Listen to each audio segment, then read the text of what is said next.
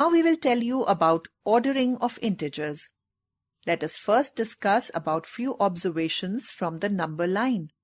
1. There is no greatest or smallest integer. 2. Every integer has a successor and a predecessor. 3. 0 is an integer which is neither positive nor negative. 4. Any positive integer is greater than any negative integer. For example, 2 is greater than -1.